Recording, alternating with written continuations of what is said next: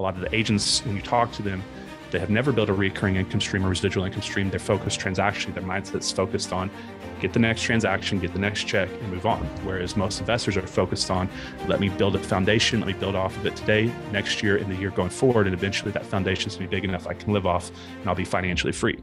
So investors think residual income. And then also it's so much more difficult to build a rental portfolio or an owner finance note portfolio than it is rev share, like dramatically, way more difficult. So when they compare the two and they come in, this is at least was my experience, and I started building rev share, it's felt much easier. So I put a lot more time into it.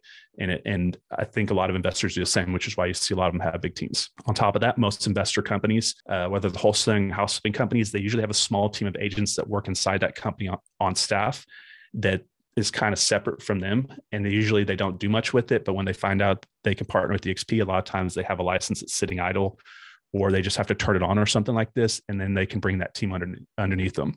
What you'll realize is because investors can set their percentages, they can also buy and sell and put a commission in front of them on both sides. They cap and hit icon stats pretty easily and quickly. And so I was going to those types of events down there, IRA and money raising events. I was going to just traditional wholesaling, house flipping, and landlording events. But what I was also doing was I was getting inside investment Facebook groups and different groups and being active. I was responding on people's posts. I was looking for any investors that were saying they recently are getting licensed, or they just got licensed, or should they get licensed, or anybody that would come up with a question in those groups. Hey, does it make sense for an investor to get licensed? And then I'm reaching out to them saying, hey, I got licensed. Here's what I did. Let me show you what I'm doing with my business. And then I kind of start conversations that way. National events. These are good ones to go to. Going to these networking events, guys. And what I want you to think about is recruiting in a way that's not boring, bland, and annoying, right? Think of it as just normal life and going out there and meeting people and developing relationships with people. So I have brought in numerous people from events like this where, like one of them, I told you we were on a cruise and I recruited two of my partners that both have over 200 agents now. The same cruise, same event, I recruited two people. One was out of a hot tub on the cruise, and one was at a pool where everybody was at, just kind of hanging out at like a pool bar. So I'm pointing this out because I think sometimes agents think that they have to be like, I have to call someone, set up an appointment call, and go through this rigid process. This is about building relationships and having fun at these events. Don't try to overwhelm people. Just be likable, build that relationship, go to the afternight functions, go meet people where people are having fun and having fun conversations. Don't try to recruit someone sitting in like they're sitting next to you in a chair during the event. Find the appropriate times. But who goes to these events are the people that are investing money in their career. They have bigger goals. They're way more intentful on their business, especially if they're flying across the country. So that you can have people that have way less time building their skill sets.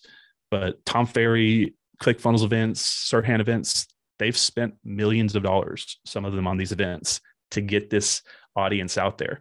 So if they spent millions, how much do you have to spend? Thousands, right? Maybe $1,000 or $2,000 to get to one of these events. So find the ones that you need to get as far as skill set that you're trying to get to it already. So for example, say there's like an AI event coming up or something like that. Find something that you are already seeing the value in the event already, but then go in with a strategy and how you're going to use that event for referral business, but also how you're going to use it for agent attraction. But we've had a lot of success bringing in some really big brokers and team leaders and influencers from certain partners in our group at these types of events. Influencer marketing, will they get their license? So if someone has 100,000 followers, it doesn't matter if they're selling a shoe, a hat, a sandwich, they're going to be able to sell it because there's enough people inside that audience. They're going to have demand for whatever product or service if there's 100,000 people, right? So who do you know? So some of our biggest partners, for example, when I came in, I had a fairly large YouTube channel by the investing space. I was convinced, showing the numbers and people following up with me, that this would make sense. So I actually got my license. We've had other big influencers that are not even in real estate decide to get a license. Okay. So who do you know that has a big business in a different area? Are they in insurance? Are they, in fitness space?